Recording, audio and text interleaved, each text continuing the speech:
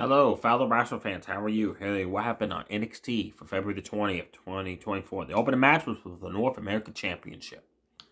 Fast match. Umafima, Lexis King. Bell rang. Lexis King had to run a drop kick to the leg of Umafima. Repeatedly hit running big boots to the face, stunning the big guy. Suddenly, Stone, Von Wagner's manager, came out because last week, Lexis King was backstage saying how Von Wagner and Stone suck as a tag team. Stone's no great as a wrestler. He sucks even more as a manager. And same thing to Von Wagner. So Stone started mouthing off to Alexis King. Alexis King pushed him off the ring apron to the floor, turned around, and Umafima powerbombed his ass. I mean, he picked him up and powerbombed him like way up there. Down. I thought for sure Alexis King was going to go through the ring of that powerful powerbomb. Umafima won it quickly, still your North American champion. Roxanne Perez took on Sinclair next, one-on-one. This match was from backstage last week where Roxanne's turning heel. And show more of that this week. She's getting sick and tired of people walking up to the champion, the Rock's daughter, getting free title shots, and not having to earn the opportunities. It's not fair for her to have to win like a battle royal, no more contendership matches. How come she don't get free title shots? Sinclair told her, why don't you just face the winner between Selshi and Valkyrie? And Roxanne told her, why don't you just shut your mouth, mind your own business, and smoke her in the face off a punch? So that's why this match came about. Bell rang. Roxanne Perez had a different attire on, all like heel-looking attire, dressed right sexy. Before, she doesn't dress right sexy, hot-looking. Like this time she did. And she targeted an arm of Sinclair and destroyed it. Like stomped on it, knees down on it, whip snapping it down off the ropes. Grabbing hold of it, smashing into the ring post.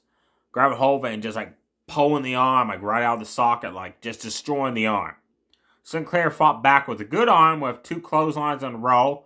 Drop kick. Then Roxanne again attacked the arm, snapped it down, hit Hot Pox into STF submission for the win.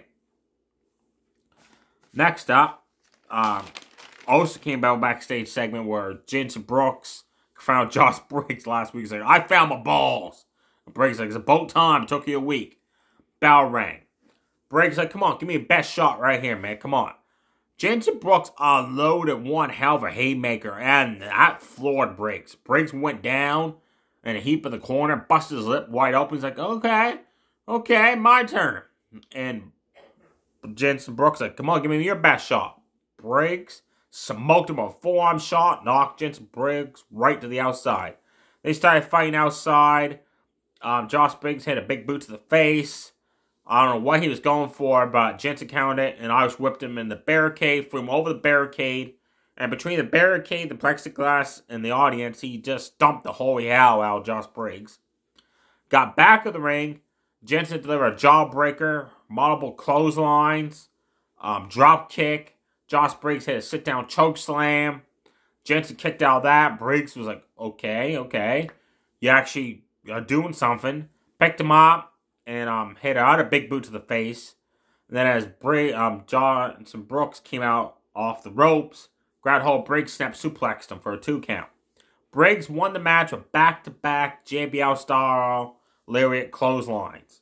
After the match, he picked up Brooks and said, you know what? Where was that intensity? Where was that physicality when we were a tag team?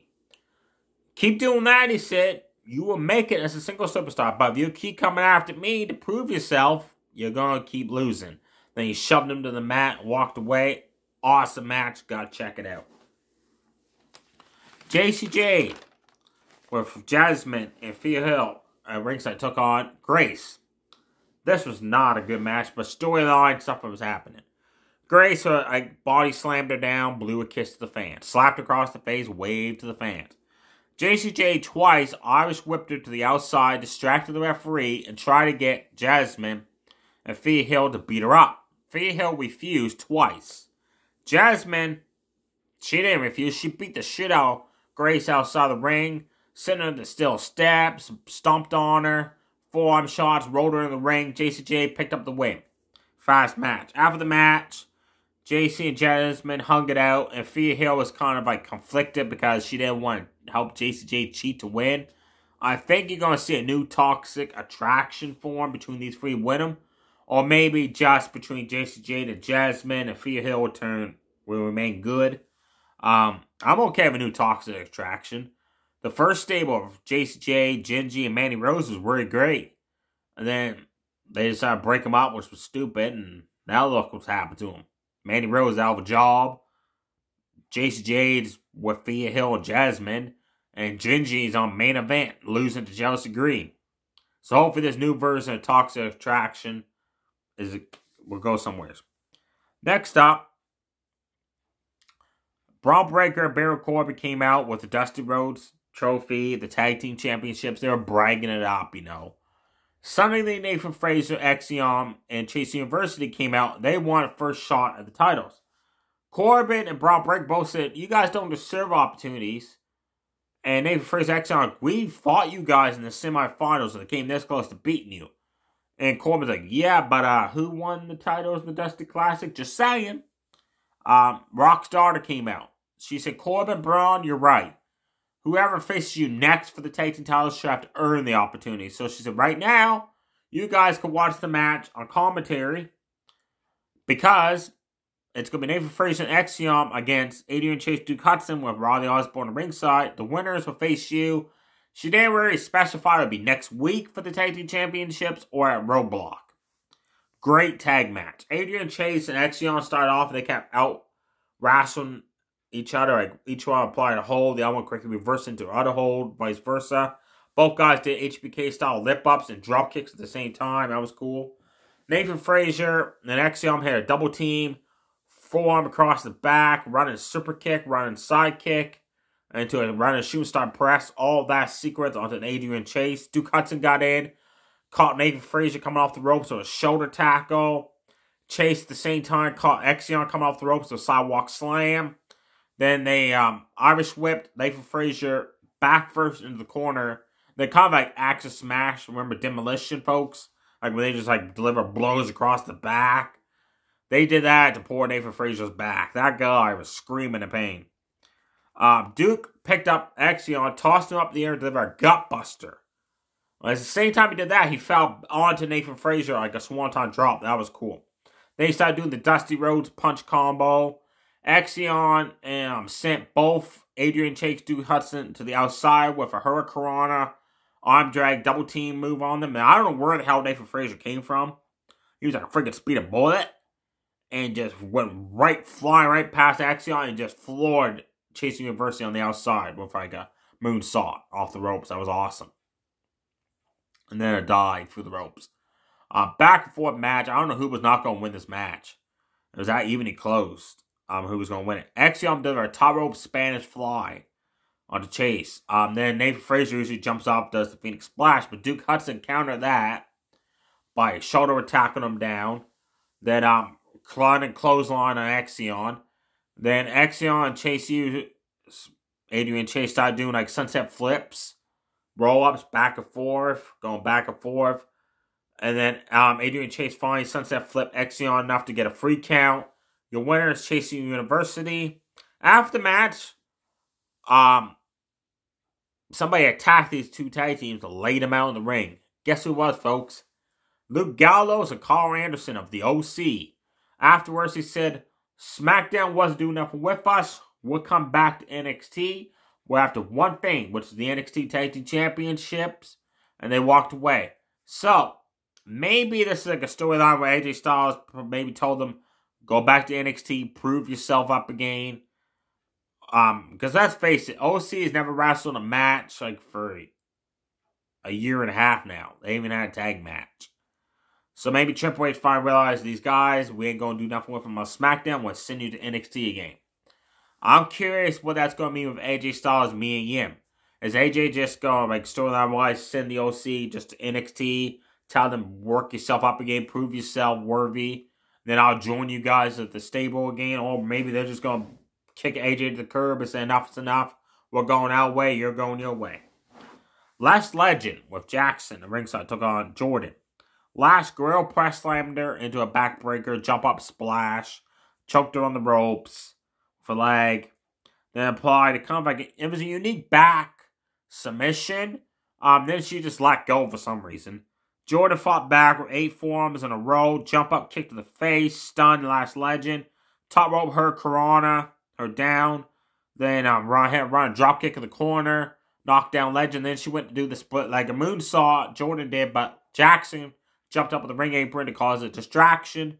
And now Last Legend delivered a top rope chokeslam for the 1-2-3. Your main event was for the NXT Women's Championship. Audley Valkyrie against Chelsea Blackheart.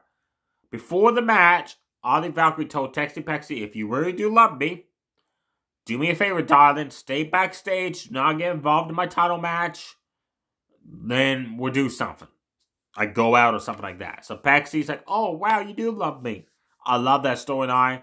I think it's going to lead to Pexy find out Audley Valkyrie does not like her that way. And then just go back Mickie James. She's going to turn heel and attack Audley Valkyrie and then go after the Women's Championship there. Or maybe the surprise is have them form a tag team. That'd be cool as well. Let me know below. What do you think they're going to do with Audley Valkyrie and Texty Pexy's love storyline? Are they going to become a tag team? Or are they going to be like Trish Stratus and Mickie James and end up feuding against each other? The match started. Both women started doing object takedowns, head scissor takedowns, headlock takedowns. Then Chelsea delivered a face plant buster on the outside on the ring apron edge. As she did that, she suddenly grabbed her knee. So that's when the knee injury happened early on in the match. She came down fine. She came down both legs perfectly fine. Then she grabbed hold of her knee and fell down. So I think she must have pulled something when she came off the ropes and face planted Audley Valkyrie on the ring apron edge. So the Rock Starter came out. We came back from commercial and said Audley Valkyrie promised the fans the NXT Women's Championship. The first woman in the back to come out, but face you for that title was Last Legend. She delivered that backbreaker, the jump up splash, trash talking Audley Valkyrie. Then Audley Valkyrie knocked it down, top rope splash for the 1-2-3, so it was a fast match. Roxanne Perez was shown in the women's locker room. She came out of the shower. She was drying her hair. She's like, what's going on? And the other woman's like, Chelsea got injured. So Rockstar came out and said, the first person to come out through the stage gets a free title shot. Roxanne Perez got pissed off because she missed the opportunity. Broke the television screen and left the women's locker room just a screaming and hollering. Next week on NXT, the only match announced came from a segment this week, which was, again, Drew Gulak, Cap, Bones, and Charlie Dempsey confronted Noam Dar and Masu and Metaphor in the locker room, Metaphor's locker room, and said, again, we want a shot, at your Heritage Cup trophy. And finally, Noam Dar's like, look, you know what? Next week on NXT, you got your shot. Who's it going to be? Is it you, Gulak? Gulak just smiled. Cap's like, you don't get it, do you? We're going to play your game. You're not going to know who you're facing until match time. Because Metaphor, sometimes when they have a singles match, you don't know who that person is until the match starts to throw the other opponent off their guard. So that's kind of cool how Cap, Gulak, Bones, and Dempsey kind of give Noam Dar a taste of his own medicine. I am curious who's going to be facing Noam Dar next week for the Heritage Cup Trophy match. I hope it's Cap or Gulak or Dempsey. I don't want it to be Bones. One of the other three to be okay with. Camaro Hayes went to his famous barbershop that him and Trick used to go to where they got haircuts and hung out. But the people at the barbershop walked away because they don't like Camaro Hayes now. Camaro Hayes says, Trick, if you do decide to come back, the best thing for you to do is behind me or beside me. Don't get in front of me. It's you're not a good singles wrestler. The only reason I have you along all these years is for a tag team that watch my back, help me win titles. You got popular. You listen to the fans saying, hey, you know what? Go for it, Trick. Camaro says, I'm a level 10 superstar. You're like a level 3 superstar. Then he wanted Dragunov to come out later on in the ring. He said, I'm going to go to the show later on, ask you to come out. Dragunov instead came up with the big screen and was still at the barbershop looking at the TV screen. And Dragunov said, you know what? Next week, we'll have our face-to-face, he said.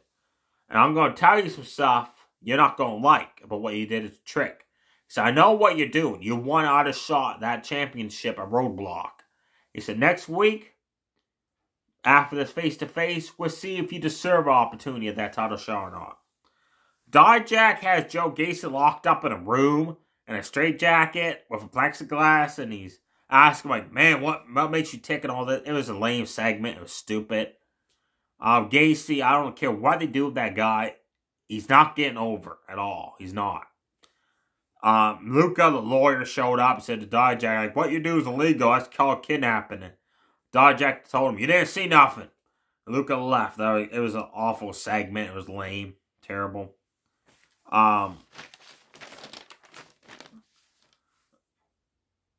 JCJ, Jasmine asked Fia Hill how the Valentine's Day with Roddy Osborne went. Apparently, Roddy Osborne wanted to sleep with Fia Hill, and she misunderstood what he was trying to get her to do, and she said, I don't know, what do you mean, what happened? She goes, I don't know, like, he started making out, and I jumped on him, and started making out, and then that was it. He kind of seemed upset. And JC is like, I think he wanted to sleep with you. Feels like, oh man, I knew there was something else going on. The Mafia, Tony the Don, Top Stacks, Rizzuto, they were talking. Top Stacks says, he's like, I'm going to go to the Rock's daughter. Get an opportunity for us for a rematch for those tag team championships. And the Don, Tony's like, no, you're not. He said, no. Those tag team titles right now, they could be on the back burner. He said, it's about time the Mafia boys take over NXT. It's about time I become world champion. It's about time you may become North American champion. Looks like Brazil, maybe you become women's champion. He said, it's about time we take over NXT Mafia style. And he said, it's going to be starting very soon. So that's interesting. I can't wait to see how Tony the Don, Top Stacks, Brazil. I love this Mafia group. Stable NXT. I can't wait to see them like start attacking people, beating them up, stealing championships, stuff like that. Cool. That's it.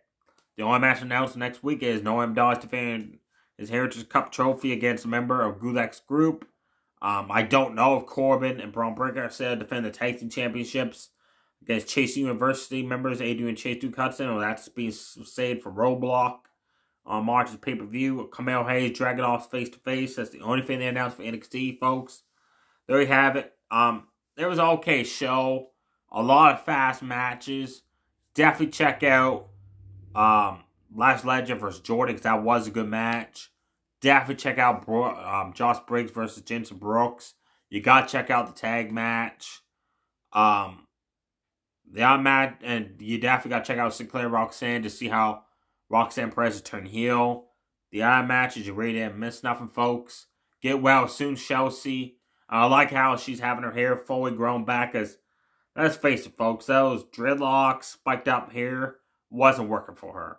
So hopefully Chelsea is not a major knee injury. They're hoping that she does need surgery. She'll be back soon, very quickly. There you have it, folks. Stay safe, have a bite. Too sweet, bye.